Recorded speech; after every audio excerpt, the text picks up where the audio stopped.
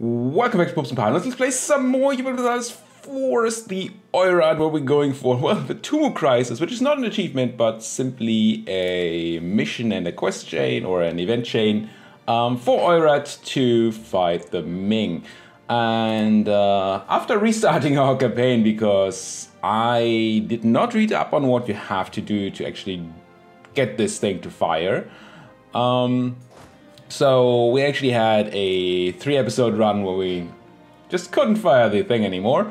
We restarted, and then on the very first episode last time fired the events. We've broken the Ming, we've captured the Emperor, they have no mandate, zero mandate. We've taken control of northern China here, China. We had to take a bit of a break on conquest because our whole country was occupied and we had rebel issues due to that, because Ming's unrest applied, not ours. But that is handled now. My troops are coalescing again, and then we just beat the rest up here. You'll notice, if we check the ledger here, Ming has no more manpower, and they can't buy essentially any mercenaries because of the non-existent mandate, which gives, I believe, a 200% reduction to available mercenaries. Yeah. So they shouldn't be able to buy any. Why 200%, you might ask? It used to be 100% before the last patch. But it turns out that if you have, in paradox math, if you have modifiers that give you extra mercenaries, then that actually just gets added up onto these minus 100. So you could still have a ton of mercenaries available, especially with the size of the Ming.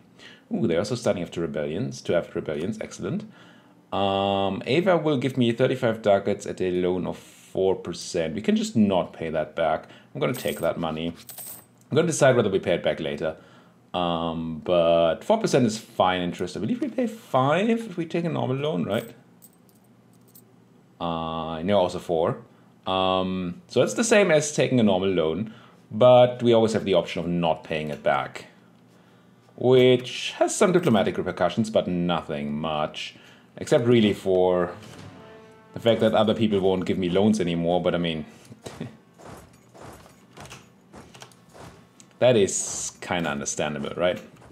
So, all we need to do is crunch these utterly weak Ming armies, and they're utterly weak because the loss of mandate not only hurts their manpower, everything, aside from the everything, it also hurts their shock damage, or increases the shock damage they receive, and shock and fire damage they receive, and yes, they receive.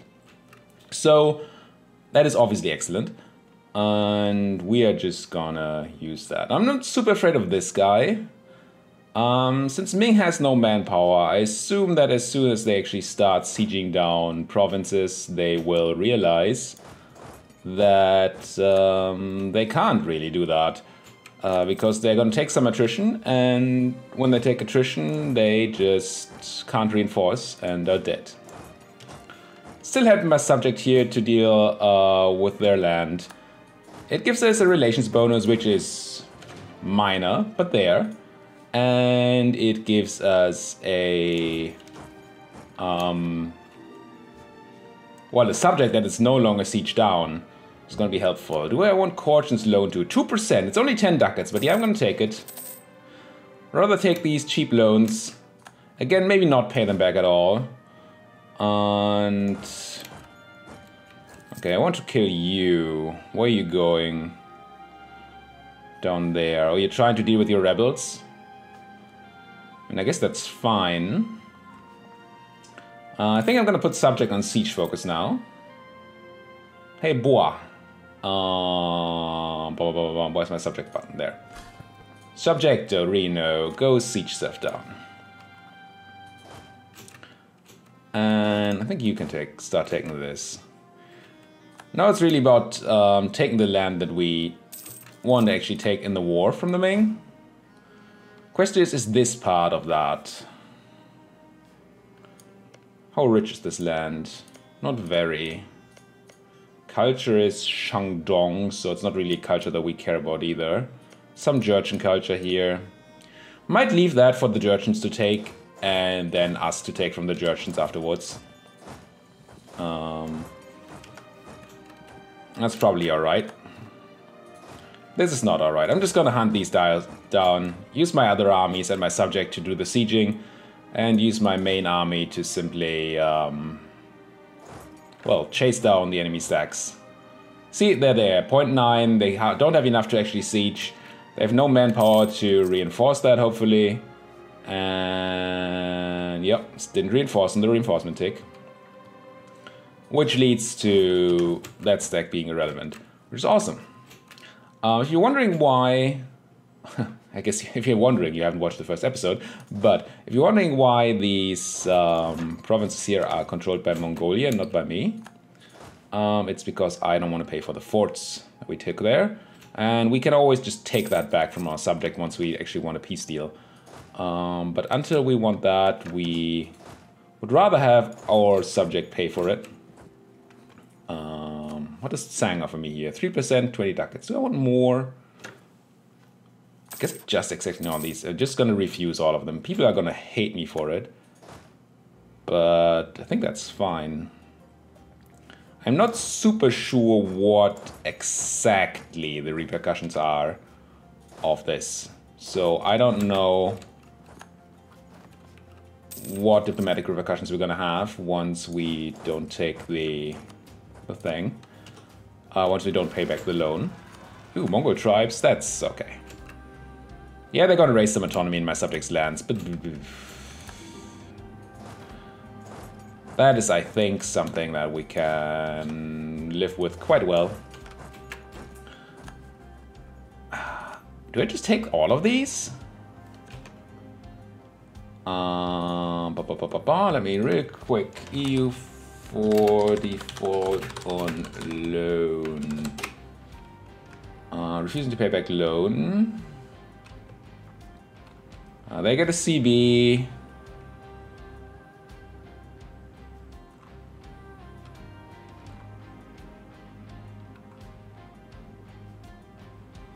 Yeah, it doesn't really seem like there's any problem there. And I don't care about any of these people having a CB on me. So I think we're absolutely fine simply taking all these loans. And the reason we get these loans is because we're fighting Ming. And all of Ming's neighbors and stuff obviously like that idea. Ooh, the Ming army actually died to the rebels. I mean, I understand that they did. And why they did it. But that's really great for us. We need to be a bit careful here not to have our own people die to the rebels. Or at least not to... Well, to try not to fight those rebels. In fact, our general does not have a siege pip, right? No. So I'm not going to do it this way. I'm going to do it this way. I believe sieges double the chance, or they at least give you an extra chance of dying, or giving your general an extra chance of dying. And I don't want my super great ruler to die. I mean, he's a good ruler, but he's a great general.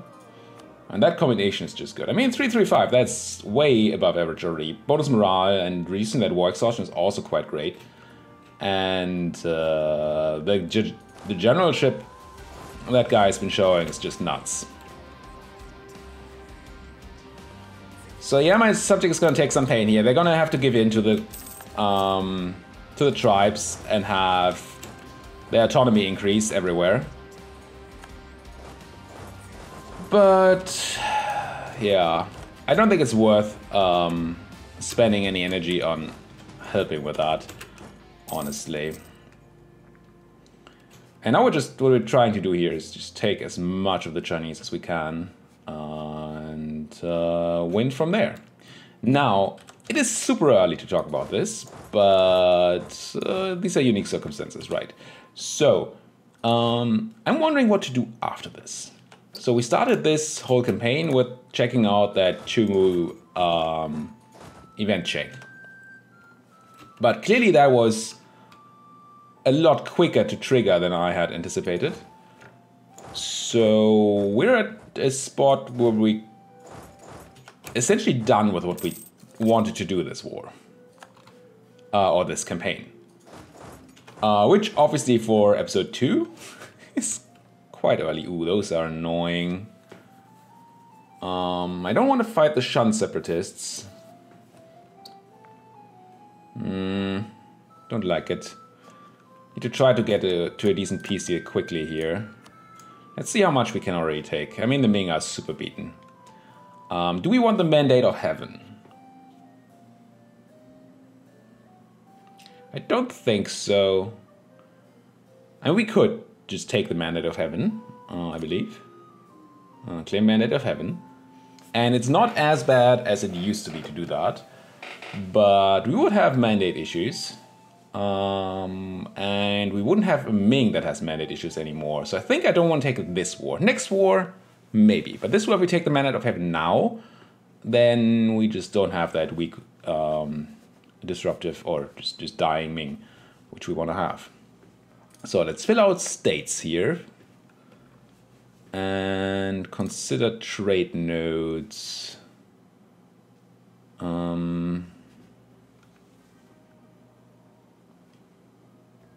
Wait, is there no money in here? Oh, that's probably because Ming is so dead, right? Can't imagine any other reason.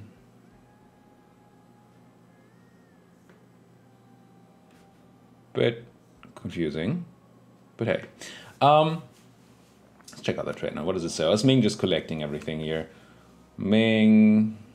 No, it's just no money. Let's check trade value here. No goods produced. Because minus 117% efficiency, minus 50% from occupation, and it's devastation, negative mandate. Okay, so this just currently doesn't produce any money, this land. It will once we have it, though. So let's go back to thinking what we want. I think we want everything that's in our trade node for sure, and then I guess we start eating our well into our way. And we do want to take Beijing, right? So wait, I can't. I can't make it a core. Oh, because it's Mongolian. Duh. Let's quickly swap you to be mine. Let's do the same to the other force. Yeah, I'm gonna have to swap it back in case we do continue the war. But for the sake of planning a peace deal here, let's do something like this. So we definitely want to take Beijing and all its state. And then we want to take everything that's in our trade node here. And then, is this a state we already have stuff in? Ordos? Oh, that's a big state, yeah. So, wait, you belong to that state, really? Yeah. Okay. So let's take Hitao and Ordos. Looks like it's a different state, but hey. That puts us only to 43%. We have to watch out for aggressive expansion, but probably actually not so much. I believe this is super rich land over here, right? Well, it's not that rich. This is rich land. And that is rich land, okay. So we want the Beijing trade node or the Xi'an trade node? I mean, I guess taking Beijing is fine. By taking Beijing, I mean taking their trade nodes. So we could just go like this. Still nobody cares except for the Ming themselves. And then... getting Laju would be fun. Could take this state. We can take a lot of land here. We would be super overextended. So we definitely have to release the subject. Yeah, I guess that's the thing.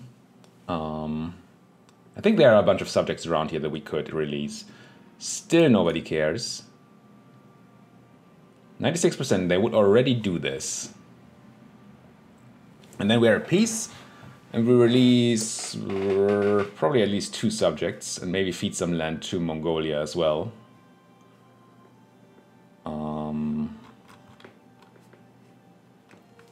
Question is there one more spot I want to take? What about those forts? Not that I want the forts, but I want to not pay for, not have Ming have them. Ningxia would be an interesting one. 100% they don't do. Bit too much over war score. Yeah, let's just not take that. Let's do something like this. take a set of ducats. That's a lot of money for 1 point of war score. A lot of inflation too. Maybe I don't want to take the money actually. We can pay off the inflation, it's fine. So we do this, we go to 191% overextension. And then we have to burn stuff down. Don't forget that. We burn all the land, so overextension will be a lot less. And then we go ahead and give it away. At least parts of it. Sure. Sure. Let's take a peace deal here. Thank you, Ming. Generous peace offer indeed. Oh, we can embrace an institution? Feudalism?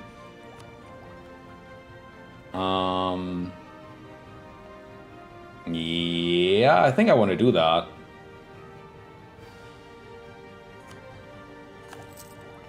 Also, before we burn down that land. That means no tech penalty. That means we can take mill tech as well. Now, burning things. Get raised. Do I raise Beijing is the question. Probably not.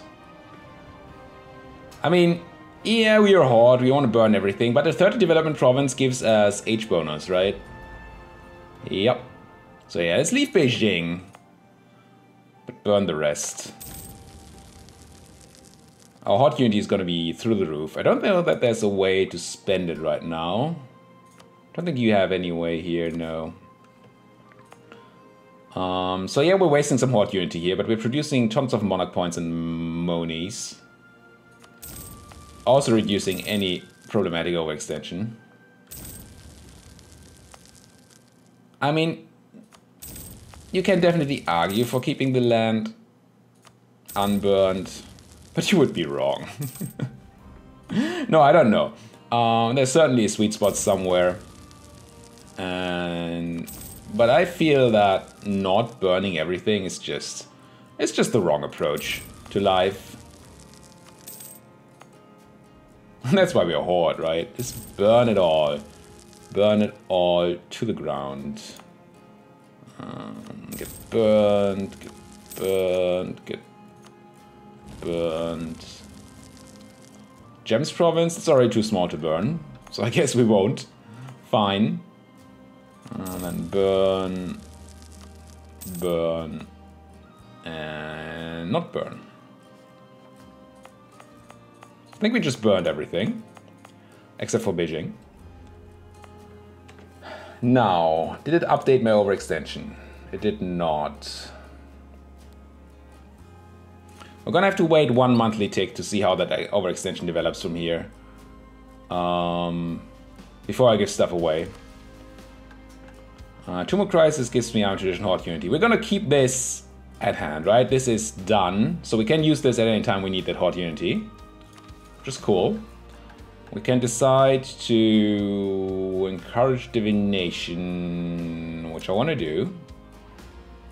Rite of Passage, in Vision Quest, yeah, and yeah, the -20 stability and +1 prestige from religious sacrifices, that's awesome.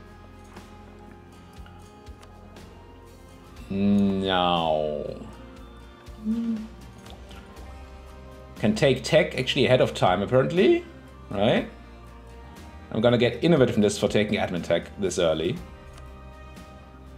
It's kind of nuts.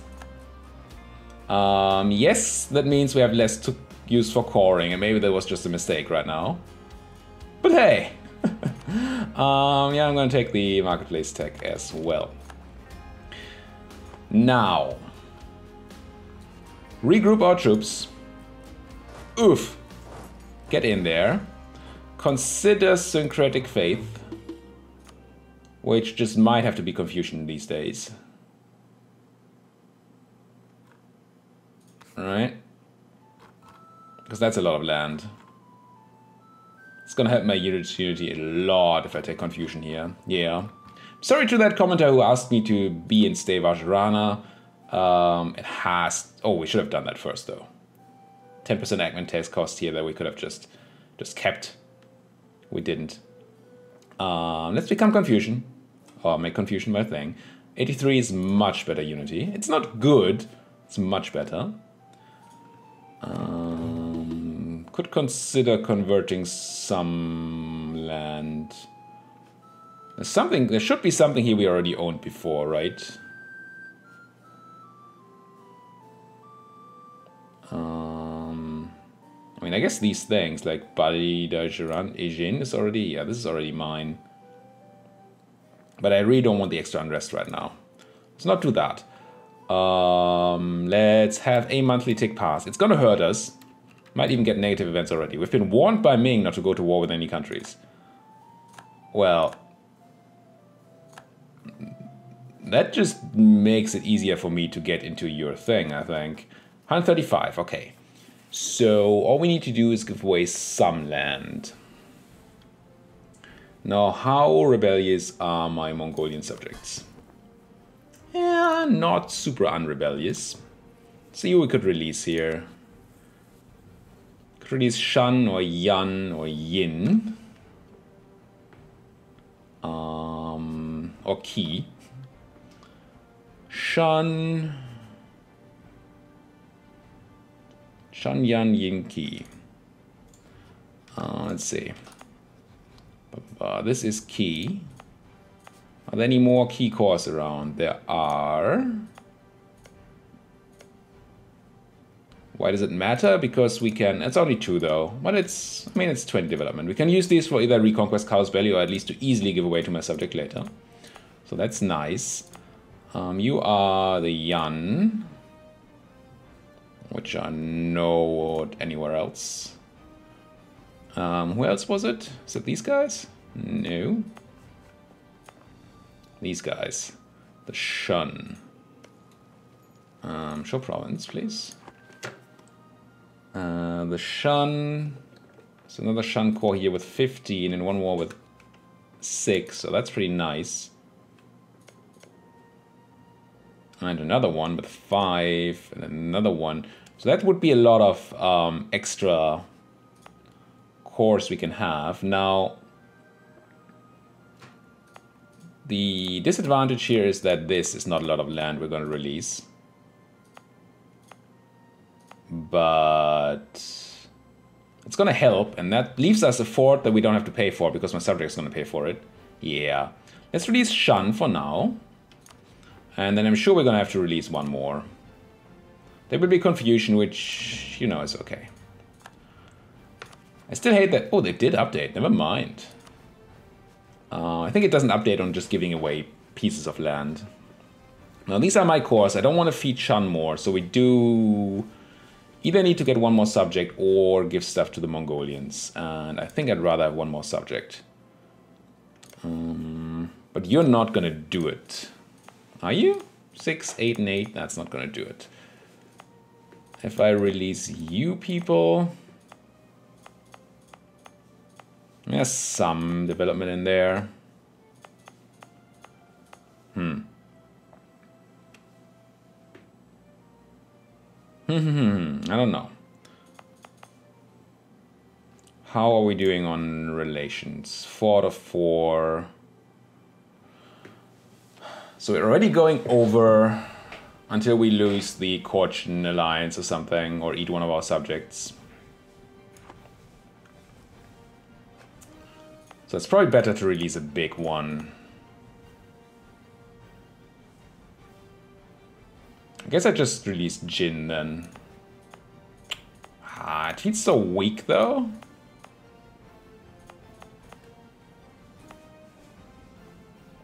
No, maybe we release Shan and then we check, or whatever these guys are, Qi.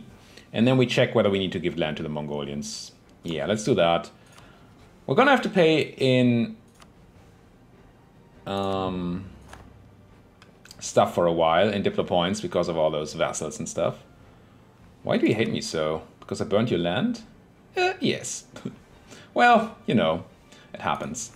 How are we doing now? 103%. So that's just one more province to give away to the Mongols. Like anything that's in their own state. Inner Mongolia here. Yeah, it makes sense to give them Hohot. It's pretty good. But yeah, let's give Hohot to these people. through the vessel interface. Mongolia, Grand Province, Hohot. Liberty desire will decrease and become 30%. Yeah, sure. What we're looking for is the reduction in overextension, which is not reflected here yet, but we should be below the problematic one now. Now, can we get an unrest advisor? We cannot. That would be lovely. Also, we want to refocus on dip once we can, because now we're really not doing well on dip. And then I'm going to start the coring. It's going to take a while. But hey, because it's going to take a while and we don't have the admin to do anything. But still. Not getting anything there. Yeah, once we integrate our subject, things can work out there. Alright, everybody moving home? Yep. Mongolia is going to have to deal with their tribes, sure. So on the next monthly tick, I assume that our... we have a great power now. That our own unrest is still there, but we should be below 100% overextension. We are. Good. Impressive. Chagatai no longer valid rival. Lost the tribal feud things, apparently. Accumulate rival. Now Karadel. I did want to integrate you, but I assume vassalization is very much on the menu, right? Yes. Just need to talk to you. We don't need to spy on the Ming anymore. Might as well fabricate some claims somewhere, but it's not like we need them. But it helps. Always good to have claims. Helps with the speed of coring. And I'm not sure if it also reduces aggressive expansion, but it might. So use that guy then to improve with Cardell. And yeah. I really shouldn't have taken the tech. That was a mistake. Really needed to use that admin to core all the land we took. Because we're gonna have a lot of rebel issues here. Might even have to consider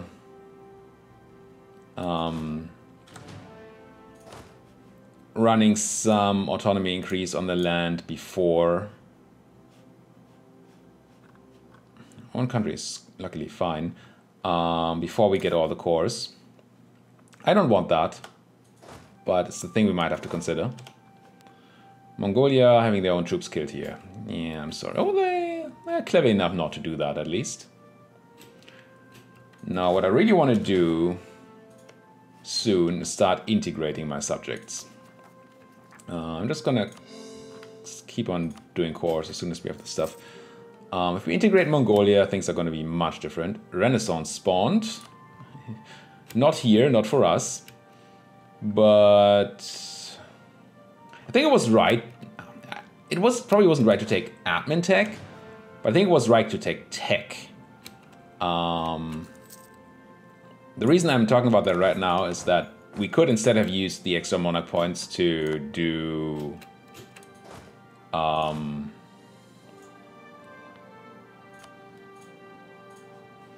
to develop the next institution, which we're probably gonna have to do, but not today. Not today.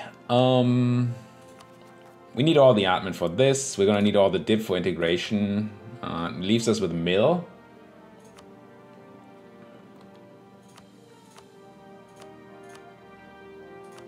Actually, nothing particularly good to do here. We could offer the Mongolians the thing, right? What's it called? Isn't it economic action? Knowledge sharing. They can't afford it.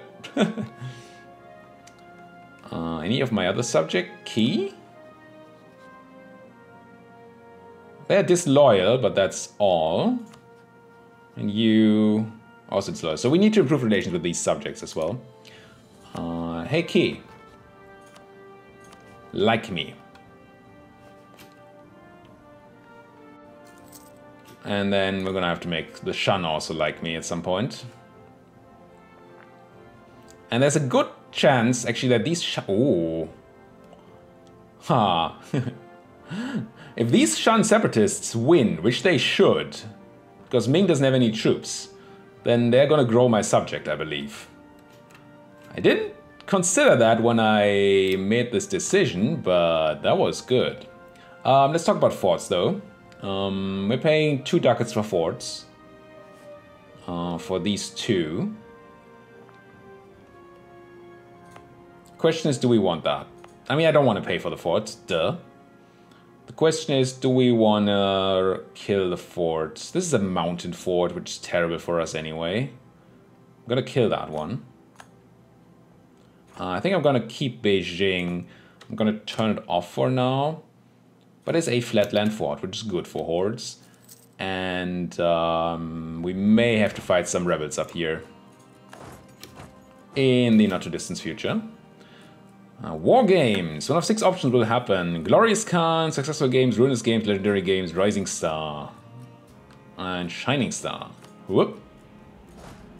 Nobody knows. Can I be in Beijing this month? Yes.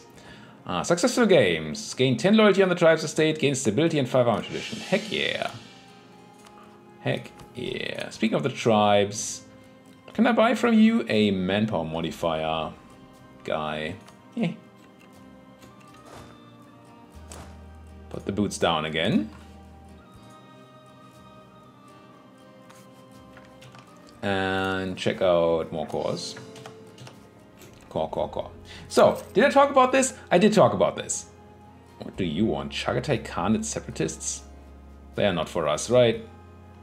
They're not staying here, no. We're at the end of an episode. And I'm not sure what I'm going to do with this campaign in the future. I'm definitely going to record at least 1 more episode here. I think we can go a bit and see how Ming collapses. But let me know in the comment section what you want to do from here, because we did the Tumu event chain. We did what we came to do. Yeah, we could click this button, but that's about all that's left to that. So we're going to watch Ming collapse, but what then? Any ideas what we could do in this campaign? That's interesting. Or alternatively, any other new campaigns? Maybe something with the new patch that you still want to see. There's still a bunch of stuff up here. We could play as a Jurchen tribe instead of the now very powerful Oirat. We could play in Japan.